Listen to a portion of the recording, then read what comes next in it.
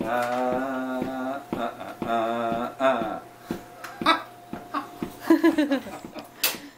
dancing? Yeah. I saw you. You were bouncing. You want to say good morning? Yeah.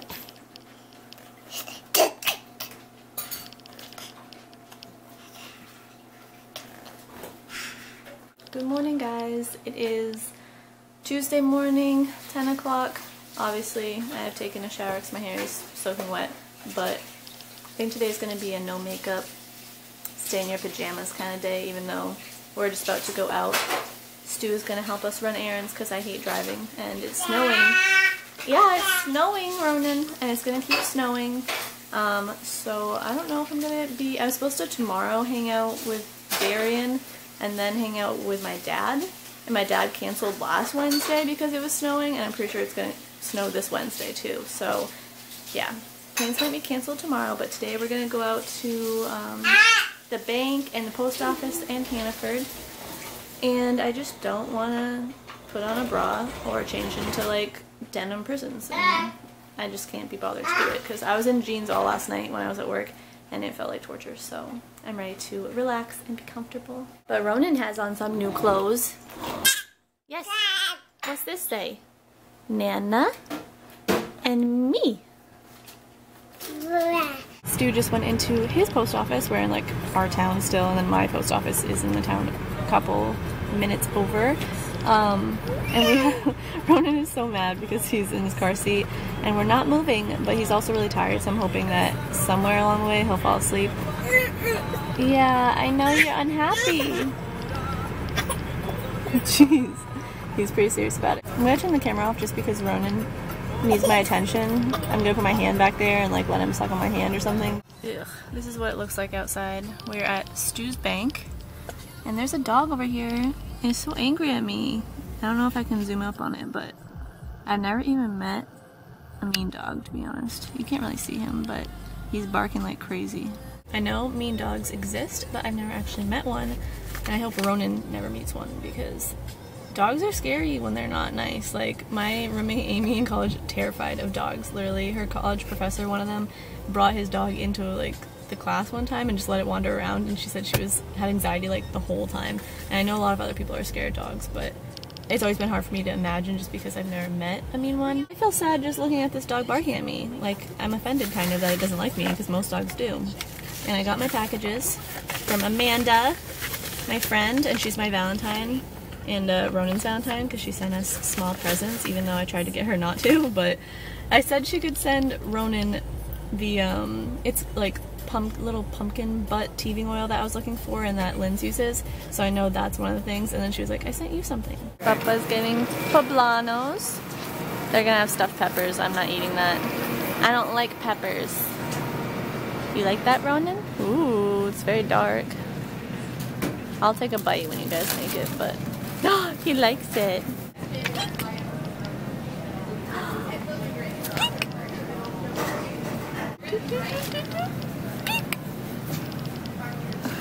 We've got cilantro, poblano. Need Monterey Jack? Monterey Jack. What? We need a jalapeno.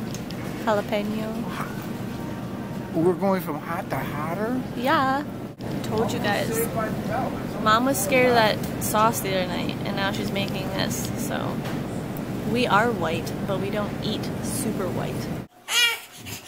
Home again, and guess who is grumpy?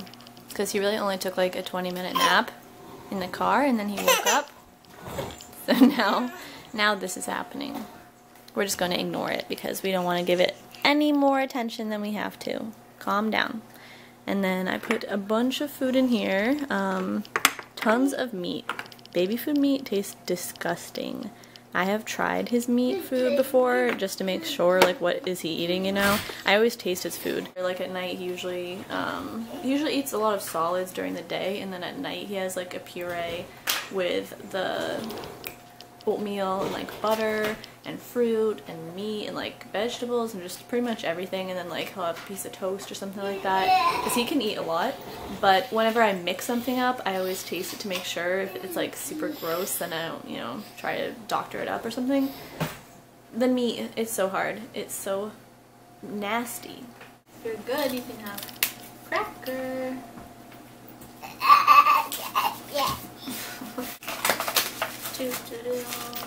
This one is for you because you're awesome and deserve something too. Oh man. Oh, so pretty. Thank you so much. I'm gonna put it on now because I don't have a necklace on and I love it. And then the other one I know is for you, Ronan. I'm gonna save this box too for Christmas time. Whoa, you're interfering with the cutting process. This is for your teeth. For little man. Hope it helps. Love, Ron's secret admirer. Cracker.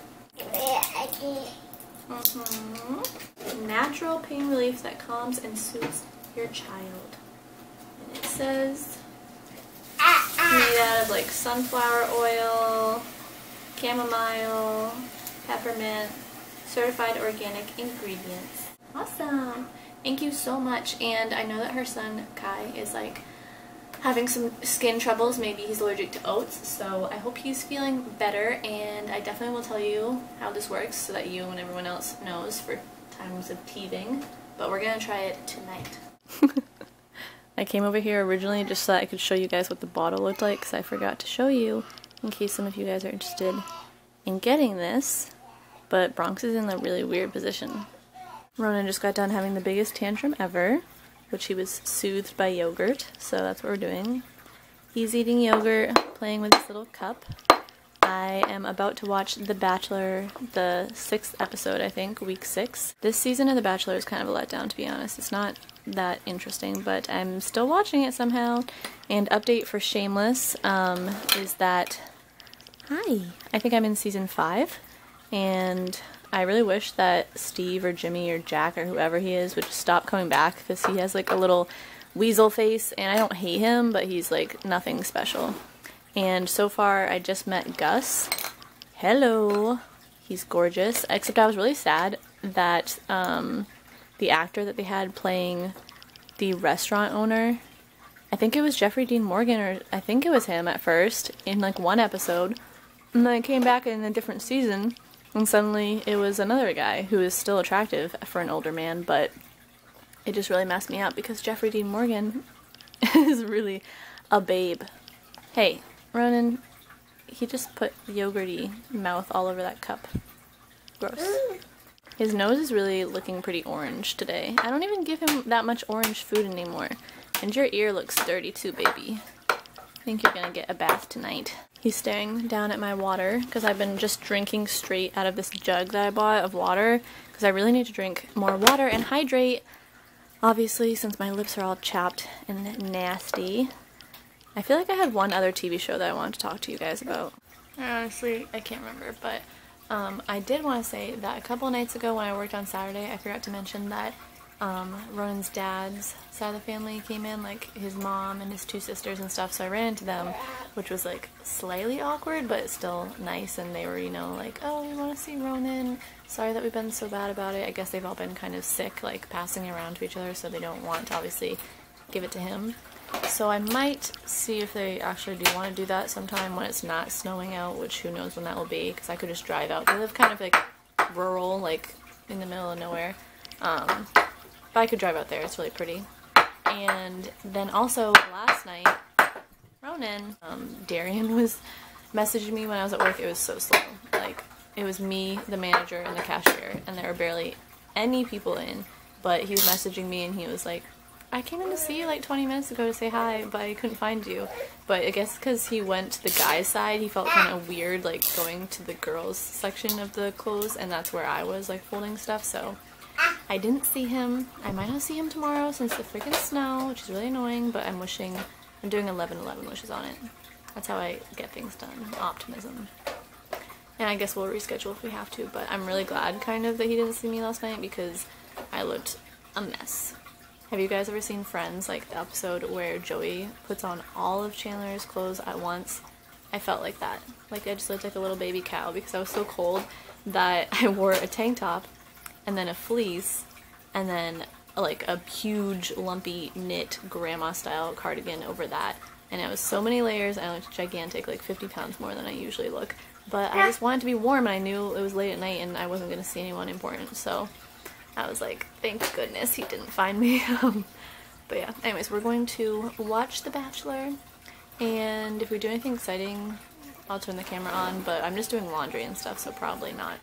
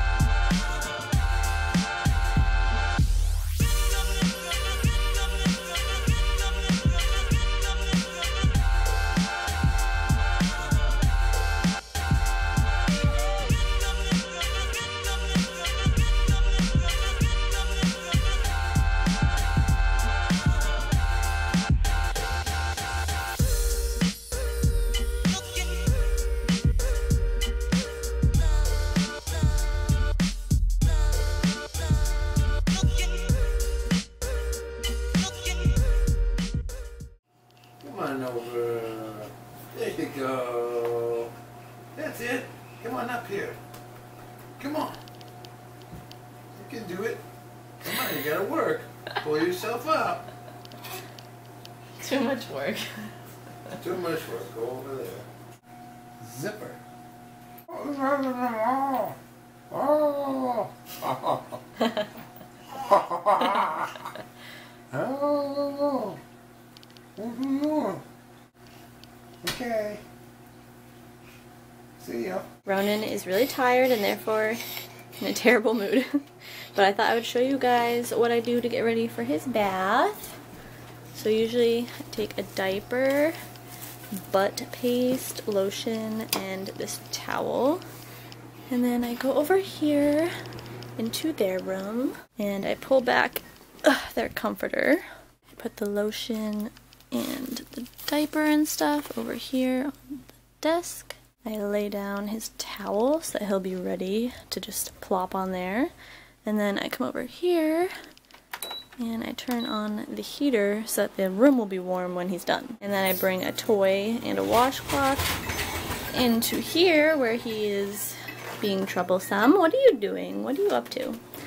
And I just put that over here in the corner of the tub. Grab his soap, his eczema soap, and we had to tape the drain down because he keeps pulling it off. I think we were missing the screw or something, but we'll fix that. And then I can't show you because I don't have enough hands, but I'm gonna take him in the bedroom and like undress him and leave his clothes there so that he'll be able to get back into them. For some reason Bronx has joined us and is peeking. Ronan's already trying to get into the tub. He's clearly excited. Hold on, little babe. You have to take this off.